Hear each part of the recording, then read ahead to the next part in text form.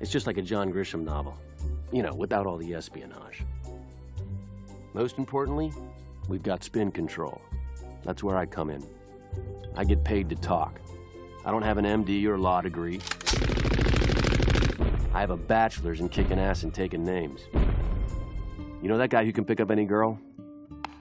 I'm him on crack. This is obviously a heated issue, and we do have a lot that we want to cover today. Nick, do you have a question?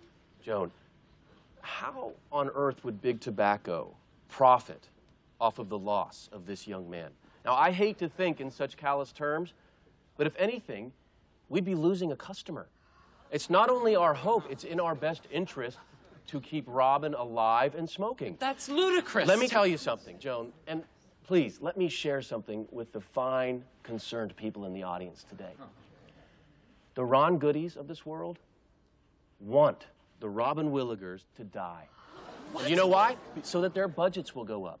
This is nothing less than trafficking in human misery. And you, sir, ought to be ashamed of yourself.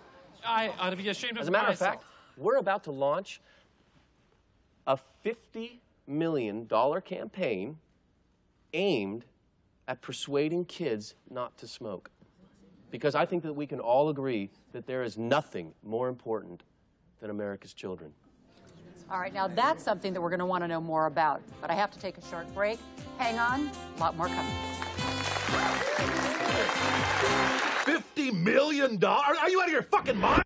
Everyone has a boss. BR just happens to be mine. He came from the vending machine world. This made him tough. The name, BR, came from his tour in Vietnam. The people who know its meaning are all dead. The deal was $5 million. $5 million will get you a couple subway posters. It's not going to impress anyone. That's the idea, Nick. You'll be thanking me soon. This will probably get you great press. I gotta call the captain and see if this is gonna fly. Get your ass back to D.C.